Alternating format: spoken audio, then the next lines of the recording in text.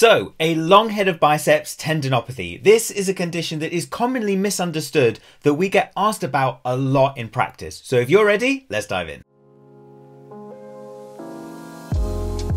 Hey guys, Khalid here. Welcome back to Clinical Physio. So, a long head of biceps tendinopathy. The first thing to get to grips with is the anatomy. So let's dive into our 3D model to show you what it's all about. So here's the anatomy. Let's look at the biceps muscle, or what it's more medically referred to as the biceps brachii muscle. And the word biceps is really important because that tells us that this muscle has two heads. And we can quite clearly see this on the anatomical model where the origin of the biceps is where we have those two heads. We have a long head and a short head. Now, we're obviously going to be focusing on the long head, which is the one that sustains more pathology, probably because of the fact that it is so closely knitted with the shoulder. And in fact, it actually runs into the intra-articular capsule of the shoulder, i.e. it runs inside the capsule, which also makes it more profound to pathology. So looking at this long head tendon, it runs through the bicipital groove, which, as you can see, is a little indentation in the proximal humerus, and it's kept in place by the transverse humeral ligament. The tendon then runs over the top of the proximal humerus, and this is the part that becomes intra-articular because we have a great big capsule which runs over the top of this before it inserts into the supraglenoid tubercle of the scapula, the tubercle superior to the glenoid.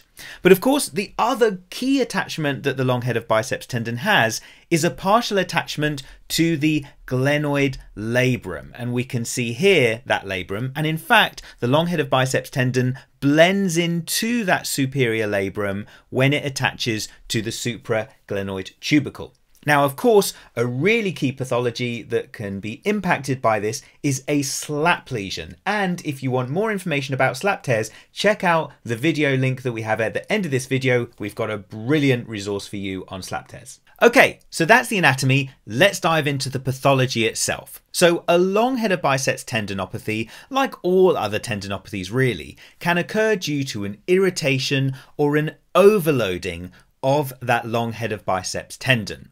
Who tends to present with this overloading? Well, we're looking more at males rather than females, predominantly between the ages of about 35 and 60. Who does it occur in? Well, likely it's going to be those who build up a story of repeated use of that tendon. So we're thinking lots of overhead activity, we're thinking manual workers, those who do a lot of lifting, and we expect them to come in and report this pain around the anterior shoulder, which is where that long head of biceps tendon runs through before attaching to the supraglenoid tubercle, as we saw. So we touched upon causes a second ago. Let's go through things in a bit more detail.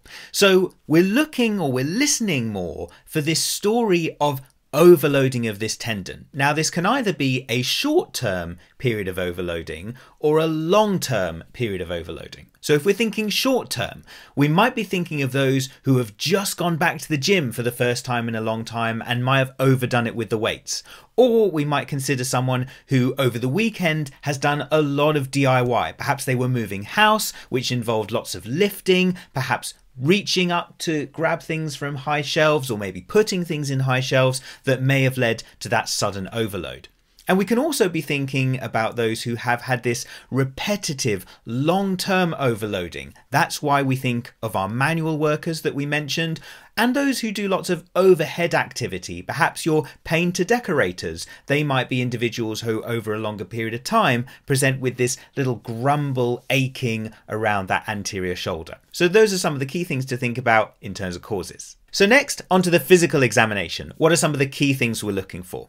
Well, first of all, we might try and palpate the long head of biceps tendon to see if this reproduces our patient's pain. How do we do that? Well, we saw in the anatomy earlier how the tendon runs through the bicipital groove. So we can effectively place our thumb on the anterior shoulder and kind of work our way around to see if we can feel that tendon. And a really great way of making sure you've got the right point is to then move the patient's shoulder between external and internal rotation. And as a result, you might be able to feel the tendon flicking in and out underneath your thumb. So that can be a good way of making sure you found it. Palpate, see if it's painful. If it is, that could be one of the simple key measures to finding a long-headed biceps tendinopathy. Now, of course, we also want to look at active range of movement of the shoulder, particularly things like active shoulder flexion and active shoulder abduction we might expect to be sore here. And a top tip is to try and place your patient's arm in a position of external shoulder rotation with supination of the forearm when you're doing those flexion and abduction movements, because they also might lead to a little bit increase in the activity of that tendon whilst you're doing it. And then, of course, we might be thinking about resisted tests. Particularly here, again, we might do resisted shoulder flexion, again, with the elbow straight, long lever, external rotation of the shoulder and supination of the forearm to try and bias that tendon a little bit more. We can even do it with simple elbow flexion in a resisted manner. And a test that you may well be familiar with is speed test. This is where we ask our patient to sit in front of the examiner and we reproduce that resisted movement of shoulder flexion with that long lever, supination and external rotation. And we expect that this can reproduce their symptoms of anterior shoulder pain. But also be aware that that test can just as easily irritate the rotator cuff tendons. So therefore, try and be specific when you're asking your patient, does that reproduce your specific pain? Great. So how do we manage this in practice? Well, the first thing to do is really educate our patient, because there's a good chance that the same overloading that took place that might have irritated the tendon first time round might be the same activity that we then have to deload or underload in the short term in order to give that long-headed biceps tendon an element of rest and recovery. So we need to explain this to the patient so they understand why we're trying to reduce the amount of activity they're doing. Of course, we also want to make sure that their pain levels are under control, so we can do this by simply referring them to speak to their GP to talk about painkillers, perhaps with some non-steroidal anti-inflammatories as well, to see if we can get their pain levels a little bit better. We know that with tendinopathies around the shoulder, reducing pain is a critical intervention in order to try and improve their symptoms. So this is really important. Next, rehab exercises. I tend to start with quite simple resisted elbow flexion and then try and build up difficulty and bias to the long-headed biceps tendon as we go. How do we do this?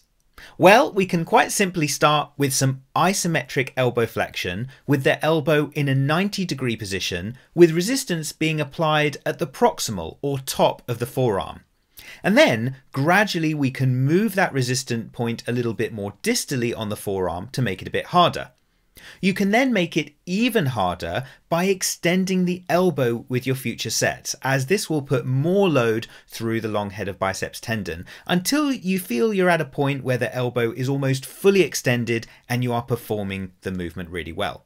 So when we're looking at the reps and sets for these isometrics, a key priority is keeping pain under control, as we mentioned a little bit earlier. So I might start with something like a 5-second hold, 8 reps, 2 sets, but crucially asking the patient to only put 2 to 3 out of 10 power into the movement, because we want to try and keep things under control in the first instance. You can then use your clinical reasoning to try and gradually increase the amount of power that they're putting into the movement as things get more comfortable. We can then do similar things with our concentric strengthening exercises. We can start with the elbow being flexed to about 90 degrees and then gradually build out to positions involving more elbow extension as things get a little bit easier. We can even branch this out further by not only practicing elbow flexion, but then focusing on a little bit of shoulder flexion with this externally rotated, supinated position of the arm. Once again, 8 reps and 2 sets might be a starting point, but make sure it's comfortable and manageable for your patient. If it hurts a lot more the next day, it's also a sign that maybe they were doing too much. So guys, if you wanted that video on slap tears, you can find it at the top of your screen now. And don't forget to smash that like button if you did enjoy this video, subscribe to our channel for all of our best updates. And remember, we're also on Instagram at Clinical Physio, and check out our amazing website, clinicalphysio.com, for brilliant resources for physios. I'm Khalid. Thank you so much for watching. See you soon here on Clinical Physio.